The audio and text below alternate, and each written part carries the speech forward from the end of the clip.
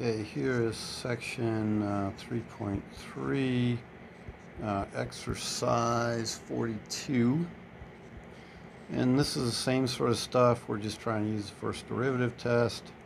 So we're told f of x is cosine of x, sine of x first, then cosine of x. I'll write it that way. Sine of x, cosine of x, and plus 5. So in A, we're actually sort of combining what we did in previous exercises. We're finding the critical numbers and the intervals of increasing and decreasing. But to do that, I need the derivative. So it looks like a product rule. The 5 is going to disappear with a 0. Product rule on the sine and the cosine. So the derivative of the cosine is, the sine is the cosine. So I'll get cosine of x times cosine of x, and then plus sine of x times the derivative of the cosine, which is minus sine of x. And so this is cosine squared x minus sine squared x. And let's see, off the top of my head, that's something like the sine of 2x, maybe. Anyway, there's a trig identity that goes with this that could make setting this equal to 0 a bit easier, right? Because we need to know when this is equal to 0, f prime of x equals cosine squared x minus sine squared x equals 0. Now, one way we could do this is, this is going to be true when sine squared x equals cosine squared x. Okay, so I just moved the sign to the other side of the equals, but switched things because I like the sign on the left-hand side for some reason. And then I could take the square root of both sides. And so what we need is that the sine of x is either plus or minus the cosine of x. So actually I can solve that because that happens, on the unit circle. Okay, I'm looking at places like pi over 4, 3 pi over 4, 5 pi over 4, and 7 pi over 4. So I can actually do this one because I know my trig angles pretty well with sines and cosines. And so it is going to be at those 4 angles that sine and cosine have the same absolute value, which is what this is saying. And so my critical numbers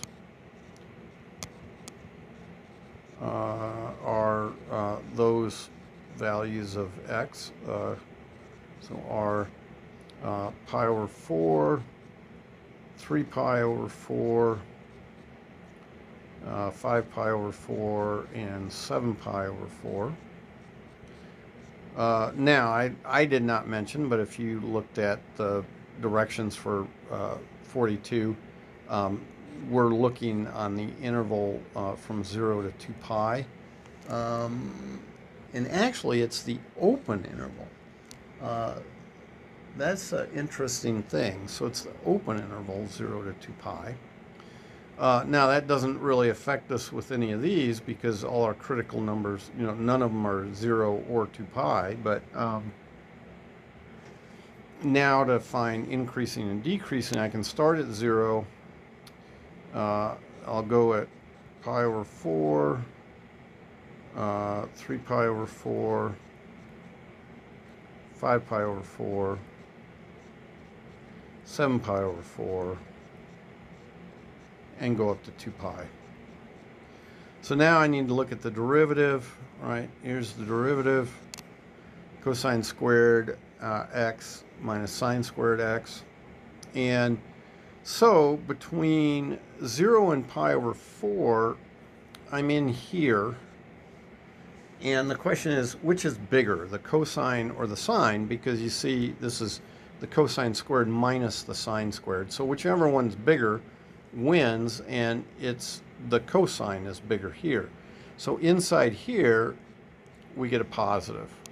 Okay, f prime is greater than 0. We get a positive. Then in here, the sine is actually bigger than the cosine, so f prime is going to be negative minus. And of course, I could do this by evaluating numbers between 0 and pi over 4 and so forth. But here, just knowing the unit circle is a whole lot easier for me. And then, again, everything's squared, so I don't really care whether sine or cosine is positive or negative. I just care which is bigger.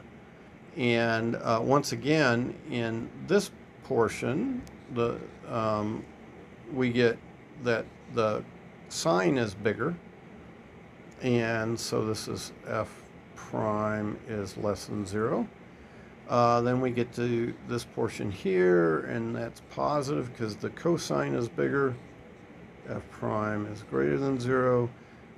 Similarly, cosine bigger in there. F prime is greater than 0. And did I leave something out? Let's see. Okay, so I got between... Oh, okay, yeah. So that's all in there. I was kind of just looking in this one spot, and actually, okay, so... Oh, I screwed it up, didn't I? Okay, so sorry about that, but I caught it. I screw up a lot, but I usually catch it, not always. Okay, so 0 to pi over 4, the sine, the cosine was bigger, that was positive. But see, I looked just in this little pie slice, but I needed to look everywhere in there. But the cosine is smaller and the sine is bigger everywhere in there, so that is negative. But now I'm in this whole piece here where the cosine is bigger, so we're back to a positive. So f prime is greater than 0. Then we are all in here between 5 pi and 7 pi over 4. And so in there, the sine is bigger, so we're back to a negative. F prime is less than 0. And then finally in that pi slice, we're also a positive again. And so we've got f prime greater than 0. Okay, and again, you don't have to appeal to the unit circle and all that, and sines and cosines. You can simply pick a number. Pi over 4 is somewhere around 3/4. Try a half. Try it with a half in there. Then here we've got pi over 2. That's a nice thing to try. So pi over 2. And then pi is inside there, and then 3 pi over 2 is inside there, and then again with the 2 pi and so forth, I'd probably try something like the number 6, because that will be really close to the 2 pi but less than 2 pi. So I could try f prime at each of these types of numbers, but if I do, I should get a positive and negative and so forth as I have here. So then I'll draw it here, relative maxes and mins. Well, we were going positive, negative, positive, negative, positive. Okay, and so pi over 4, 3 pi over 4, yeah, okay. And so at pi over 4, all right, I have a maximum, minimum, relative again, of course. These are relative. They may be absolute maxes and mins, but right now we just know they're relative. And a relative min here. Okay, so we have that for each of these, and again, we can go check this on Desmos. And so the function is up here, and it goes from 0 to 2 pi, so that's 0 to 2 pi is just past, see there's the 7 pi over 4, and that is a relative minimum. There's 5 pi over 4, and Desmos is amazing to me that, you know, it does everything numerically, but it actually knows that's 5 pi over 4 and 7 pi over 4 and so forth. And there's my 3 pi over 4 and my pi over 4. So there are the critical numbers, and we have a maximum, minimum, and that's what we found. And so that is exercise 42.